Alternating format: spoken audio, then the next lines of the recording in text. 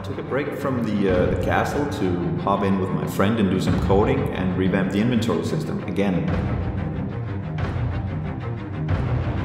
Hopefully have more to show of that in the future, because it's like the third revamp of this inventory system.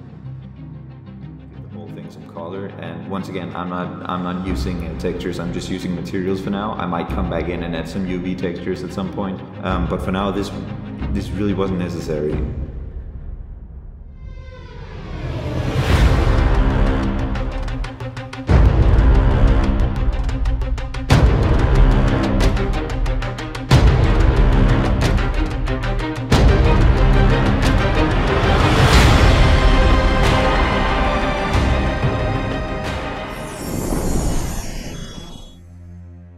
Hello and welcome back to the Ultra Quest Devlog series.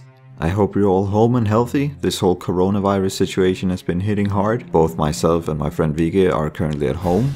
Now, despite this, we've actually done a bit of work on Ultra Quest during this time, and although we haven't been able to meet face to face, we've been talking on Discord instead, and we've somehow managed to be productive nonetheless. In today's devlog, we're gonna be looking at three things: the revamped inventory system, some buildings for the city, and some initial user interface ideas. Let's start off with the inventory system. My friend Vige has been hard at work getting this up and running. You can now hover the mouse over items to see their name, stats, and a tooltip. You can also see the quality or the rarity of the item by its color.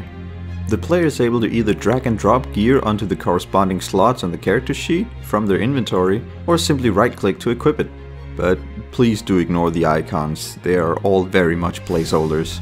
Furthermore, Vige has made a saving system that lets the player equip gear, save the game, and then have the same gear and stats equipped once the game is reloaded.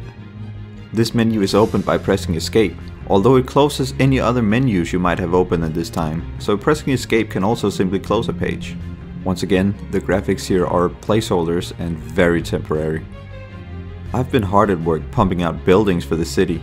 I really struggled with getting the look right, so I found myself actually using UV textures and button maps in order to give the buildings more life and depth.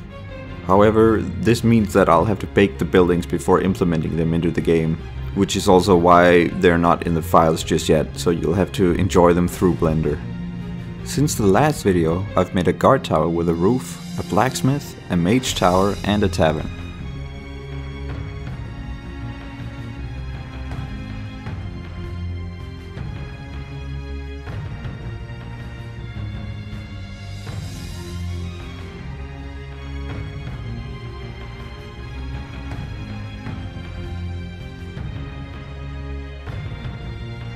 Finally, we've been discussing the user interface for the game. As it is currently, all you have on the screen per default is your health, which is just displayed by a red number. Targeting an enemy will also bring up their name and health. And that's currently it. So I went ahead and created 5 different iterations on possible UI for the game, all following similar yet different design conventions, and essentially made a PowerPoint presentation for Vige. Here are some of the initial sketches and final concept arts. If you have any feedback regarding these or anything else shown in the video, please do leave a comment.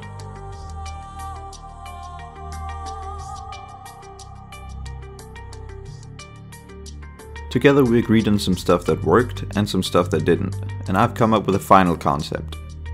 So in this rendition you have the player portrait in the middle with an XP bar surrounding it. You've got some abilities to the left and to the right of the player portrait with the buffs and debuffs above it. Your target is displayed at the top center of the screen. You've got the minimap to the top right with a button that opens the actual map itself. In the bottom left corner you got your chat, and in the bottom right corner you got 3 buttons: your talents, your inventory, and an escape menu for various other menus. Note that this is all subject to change, especially since this is just a concept done in Photoshop. The actual UI will be done by placing these elements in Unity, so we'll have a pixel perfect result. Although this UI looks a lot better, we both agree that it's a bit too flat. I've currently been working on giving the various elements a bit more life. Notably, the target's border and the player's frame have been customized so far. The idea here is that they'll be tier based, so that the tougher the enemy, the more menacing the border, and the further the player progresses, the more epic their player portrait will be.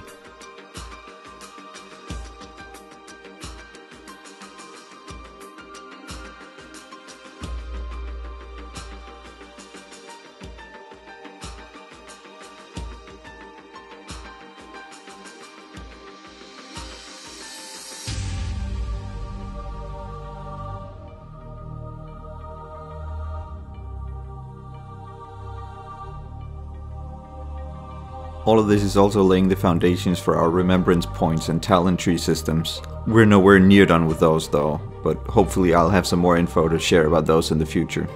The game is really starting to take shape, and although the central gameplay loop is still quite rough, the necessary elements are slowly but steadily being implemented. And now I'm actually excited about my character. Just wait till we add more armor and weapons. I hope you've enjoyed this quarantine devlog. Leave a like if you did, and don't forget to subscribe and stay healthy. Thanks for watching.